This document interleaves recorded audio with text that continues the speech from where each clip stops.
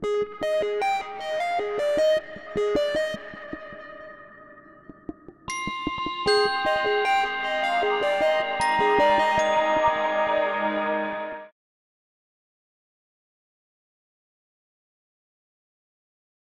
so let us continue with our discussion of analytic continuation.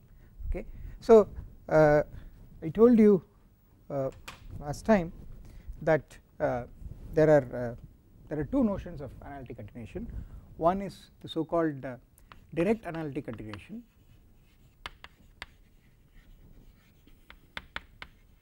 and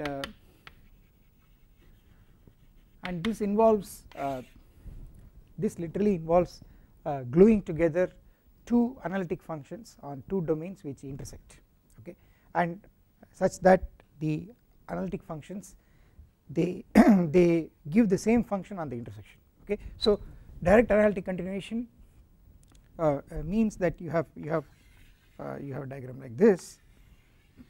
So this is T1 comma F1, and you have this pair D2 comma F2, and we say D2 comma F2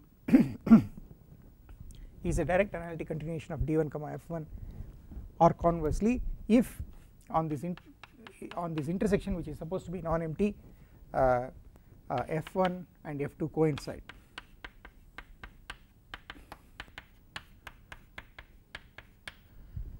And so the advantage of this is that you can define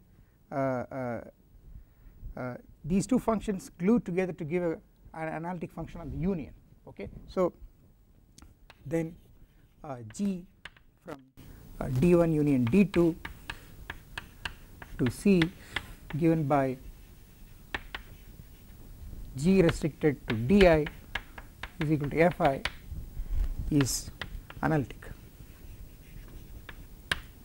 Okay, of course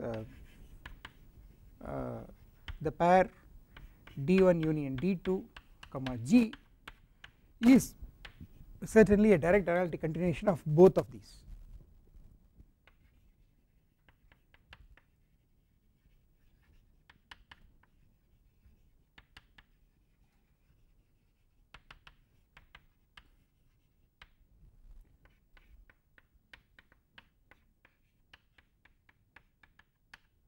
And of course further the direct analytic continuation is unique because of the identity theorem, which says that if two analytic functions agree on an open non-empty open subset, then they have to agree on the whole domain.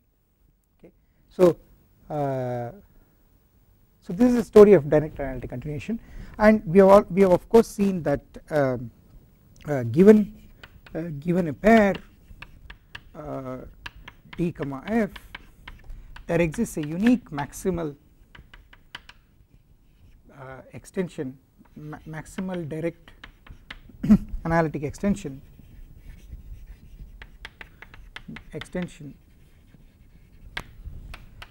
D1 comma F1 of D comma F. So we have seen this. So the and we saw two examples of this. So the first example was D1 is the unit disk and F1 is the power series corresponding to the geometric series. Okay, or rather let me call that as D and F. So you take the unit disk, which is the disk of convergence of the power series given by the geometric series, power series centered at 0, radius of convergence is 1. Then the maximal extension D1 comma F1 is simply the complex plane minus the point 1, and the function which is a maximal extension is 1 by 1 minus z. We have seen this. This was pretty easy to see because this power series represents 1 by 1 minus z in the unit disk. Okay, and that is defined everywhere in the complex plane and analytic except at the point z equal to 1 where it has a simple pole, right. This was an easy example. Okay, so the other example is that of the Riemann zeta function, for which the domain you are going to consider is the right half plane, the open right half plane to the right of the line, the vertical line passing through z equal to 1. So in this case D is set of all z complex numbers z such that real part of z is greater than 1, and the function f is zeta, where zeta of z is the Riemann zeta function, which is sigma n equal to 1 to infinity 1 by n power z, and this is defined as sigma n equal to 1 to infinity 1 by e power ez ln n, where ln n is the usual real logarithm.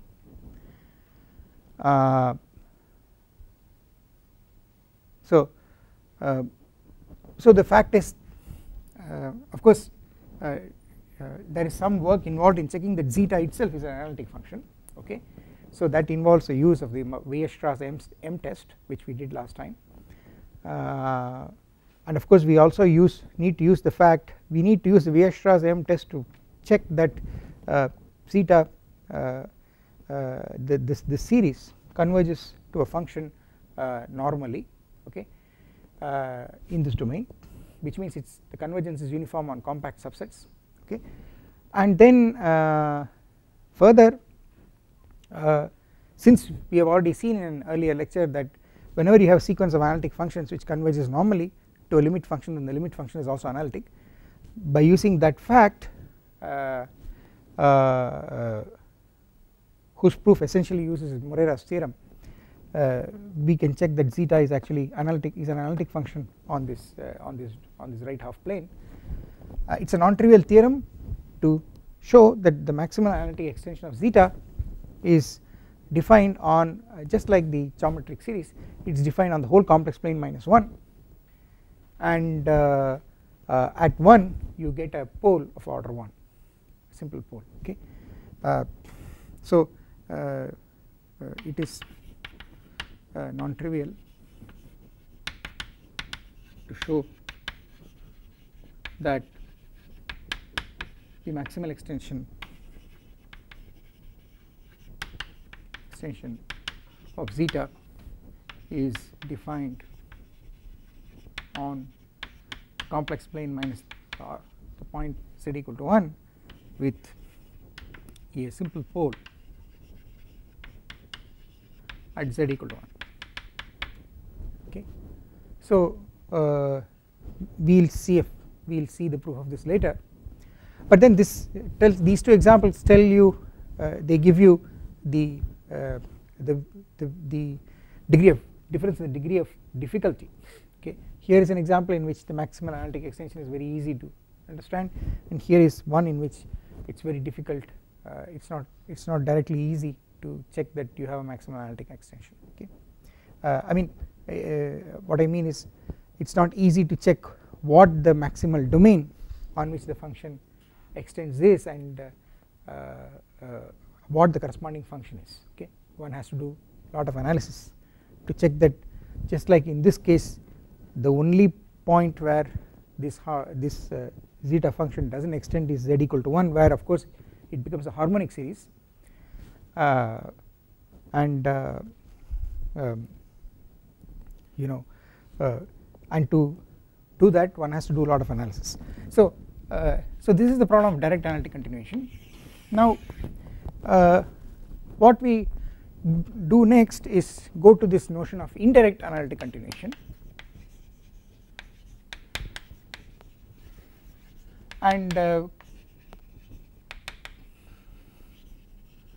so what is this indirect analytic continuation? So the word indirect is something that I am stressing. Usually in the literature the word that is used is just analytic continuation, and I am stressing the word indirect because I want you to distinguish between these two.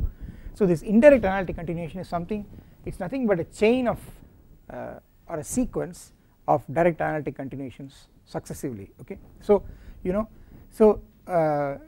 it's a chain of direct analytic continuations. Of course, I instead of the word analytic continuation, I also use the word analytic extension, okay, in the previous lecture. So that is also often used. So we, instead of saying direct analytic continuation, we also say direct analytic extension, and indirect analytic continuation, instead of that you can also use the word indirect analytic extension, okay. So what is an indirect analytic continuation? It's a chain of direct analytic continuation. So it's something like this. So you have a sequence of domains. Of course, in the diagrams that I am drawing, I am showing bounded domains, okay, but they need not be bounded, okay. So you have d1, so you have d alpha 1 comma f alpha 1. So I used so let me write it like this: d alpha 1 f alpha 1 is the first pair which consists of an analytic function f alpha 1 on this domain, which is d alpha 1, and that has a direct analytic continuation to d alpha 2 f alpha 2, which is defined here, and then that further has a direct analytic continuation to d alpha 3 f alpha 3, and so on, and finally I end up with d alpha n f sub alpha n, okay. So the point about this is that every successive pair is a direct analytic continuation of the previous pair, okay, and the point is that every successive pair is a direct analytic continuation of the previous and the next, okay, but there is no relationship between one pair and another pair which is not its predecessor or successor, okay. So d alpha 1 f alpha 1, if I try to look at d alpha 1 f alpha 1 and d alpha 3 f alpha 3, there is d alpha 3 f alpha 3 need not be a direct analytic continuation of d alpha 1 f alpha 1, because to begin with they may not even intersect, as I have drawn it in the picture, okay. Of course the fact is that if they intersect, and if the intersection has some intersection common with the second pair, then of course they will all grow up to give a single analytic function, and d alpha 3 f alpha 3 will become a direct analytic continuation of d alpha 1 f alpha 1, okay. But the problem is that first of all these two need not intersect. The second problem is, even if they intersect, the intersection need not have anything in common with their intersections with the intersection of these two and the intersection of these two, okay. So you could have something like this, you could have something like this, you could have a situation like this, okay. So here is d alpha 1 f alpha 1, and here that is here, and that has a direct analytic continuation d alpha 2 f alpha 2, and then you can have direct analytic continuation d alpha 3 f alpha 3, and this is a direct analytic continuation of this, which means f alpha 1 and f alpha 2 coincide here. This is a direct analytic continuation of this, that means f alpha 2 and f alpha 3 coincide here, and this is a direct analytic continuation. Well, I mean this need not be a direct analytic continuation of that. These two need not be direct analytic continuations.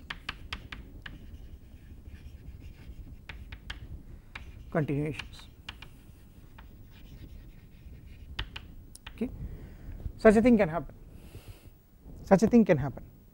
So you start with a function, you go back, you probably come back to the you analytically continue it once, then you again further analytically continue it, and then end up with a function which has some region in common with the starting domain, but the function may be different. F alpha 3 and f alpha 1 need not coincide on this intersection, okay. So the question is, this is a strange thing that happens. So what's actually happening is the following. What is actually happening is that if you have a chain of so in this case you are having a chain of direct analytic continuations. So you have an indirect analytic continuation, d alpha 3 f alpha 3 is an indirect analytic continuation of d alpha 1 f alpha 1. Then the question is, of course, how is f alpha 3 related to f alpha 1, that is our question. Okay, I told you f alpha 3 and f alpha 1 need not agree on this intersection. Okay, so more generally the question is, I have d alpha 1 f alpha 1, I start with a particular pair here and then I do an indirect analytic continuation and I finally end up with a final pair d alpha n f alpha n. My question is, how is f alpha n related to f alpha 1, that is the question. Okay, how is it related? So the fact is, the answer to that is the following. The answer to that is, well, this and this are not totally unrelated, they are branches of a multi-valued analytic function. Okay, so like for example, this could be a logarithm, a branch of the logarithm, but then this could be some other branch of the logarithm. Okay, so for example in this case, this could be a branch of the logarithm, and then when I come back, this f alpha 3 could be a different branch of the logarithm. Okay, this can happen. If you think of the Riemann surface for log z, this is what is happening. As you move along the sheets, you move from one branch to the next branch, and if you take its image on the complex plane, you will see that as you go around once, your branch of the starting branch of the logarithm, after you go around once around the origin, the new branch that you get, the new function you get, which is an indirect analytic continuation of the old branch, the first one that you started with, is a new branch of the logarithm. So the reason why we study indirect analytic continuation is that it allows you to move from one branch of a function to another branch of a function. Okay, that is the importance of studying this. So well, I told you that there is one way of looking at this, a way of formulating this, and that is in fact there are two ways of formulating indirect analytic continuation. One is this as a chain, the other one is to use power series. Okay, so that is what we were trying to look at last class. So power series formulation of indirect analytic continuation.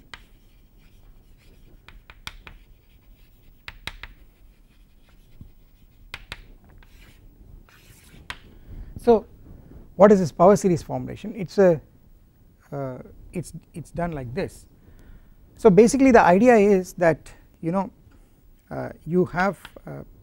start with a point z0, you go along a path to a point z1, so this path is gamma, alright. So gamma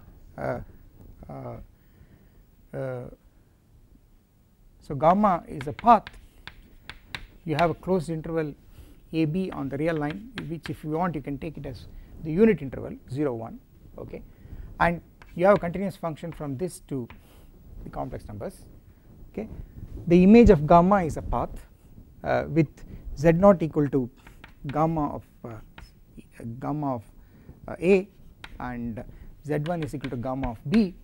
This is the starting point, this is the ending point, this is the path, alright. And the idea is that if you give me a general point here, it is given by gamma of t, where t is a point in the interval, real interval a comma b. Okay, and what we want is that at this point we want to look at a function which is analytic at this point and given by a power series. Okay, so what is happening is that you are looking at for each t, one is given an analytic a power series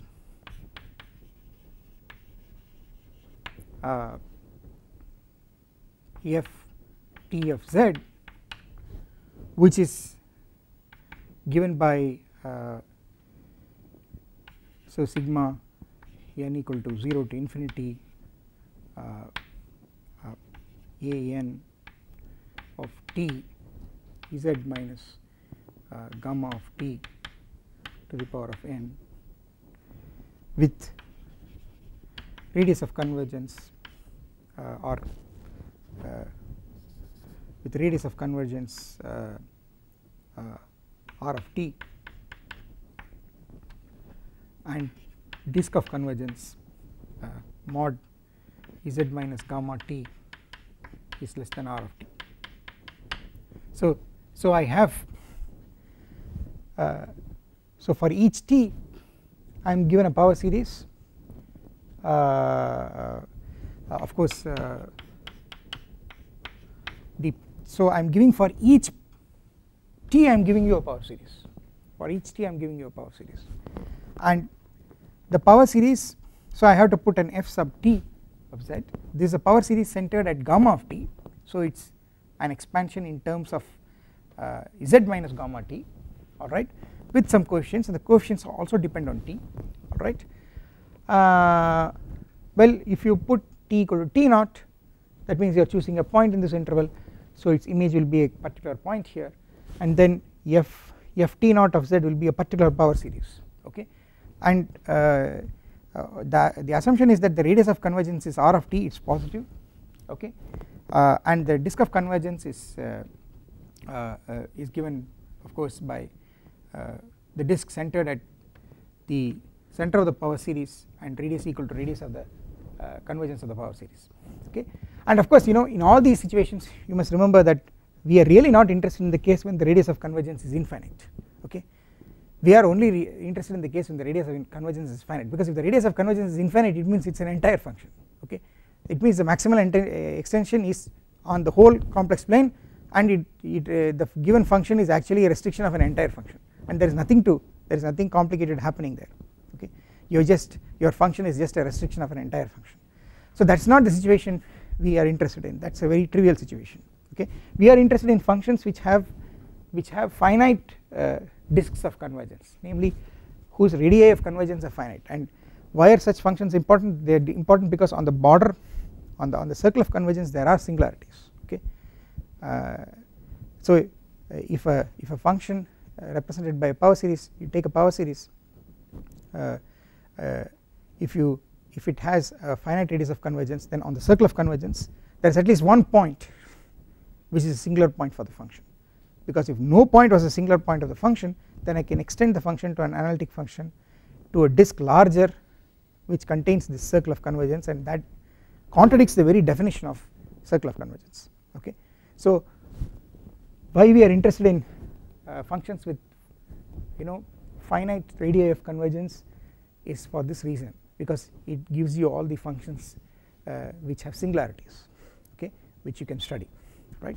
So the situation is that so for every point I am giving you a power series, okay, and we would like this power series, we would like the power series to vary continuously with respect to t, okay. That is just like gamma is a continuous function of t, okay, which means that this is a continuous path, alright. We would also like ft to vary continuously with respect to t, and one way of stating that is that, you know, if what you can say is that if you take t prime close to t on the interval, you can require that gamma this power series ft and ft prime, they are one and they represent the same analytic function on the intersection of the two disks, okay. So which means that you are for t prime close to t, you are assuming that ft prime is a direct analytic continuation of ft, okay. So you know, so the additional condition that you are going to put is the following. If you take so suppose this is gamma t prime which is close to gamma t, this radius of convergence is rt. If I do it for gamma t prime, I'll get another disk here, and it will have radius of convergence rt prime, okay. And what I am requiring is that for t prime close to t, if t prime is close to t, then gamma t prime is close to gamma t because gamma is continuous, okay, and I am requiring that on this disk ft is defined and on this disk f sub t prime is defined, and what I want is that I want that ft and ft prime are direct analytic continuations of each other in this common region, that is ft should be the same as ft prime in this intersection, okay. So further, for t close to t prime, which should be thought of as t prime belonging to an epsilon neighborhood of t on the real line, that is for t prime belonging to t minus epsilon t plus epsilon intersection AB, this is what it means, okay, t prime in an epsilon neighborhood of t epsilon for some epsilon sufficiently small and positive, okay, that is what t prime close to t means, or t close to t prime means, okay. We must have, so let me continue here, we require that ft prime is a direct analytic continuation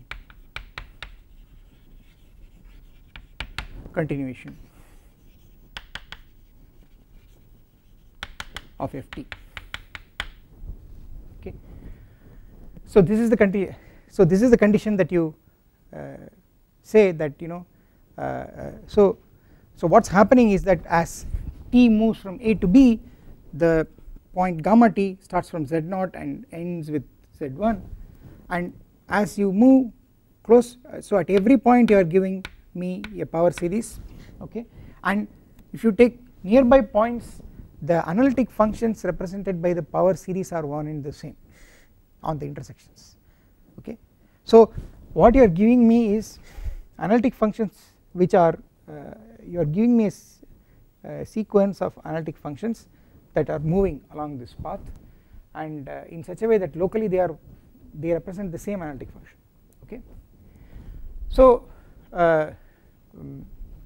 we say that so the point I want to make is that well, if we formulate it like this, then, you know, if you take f sub a, which is the analytic function at z0, which is gamma of a, that if you look at that, and if you look at f sub b, which is the analytic function at gamma of b, which is z1, I claim that they are indirect analytic continuations of each other, okay. So then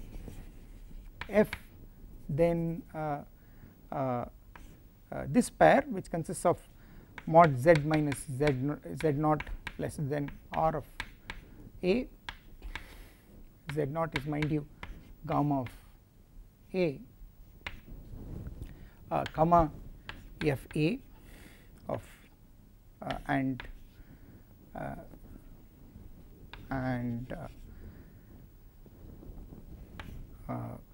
the initial one and the final one, z minus z1 less than r b, z1 is the same as gamma b, and f b are indirect analytic continuations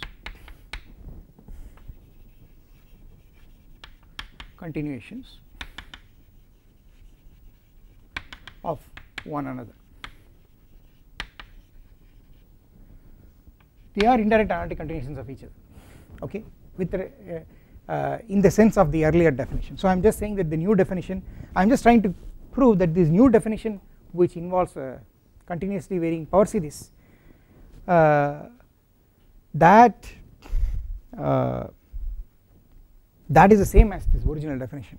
I am trying to say they are the same, and so by saying that I am trying to say that this is a more stricter formulation of this, which involves an analytic expression.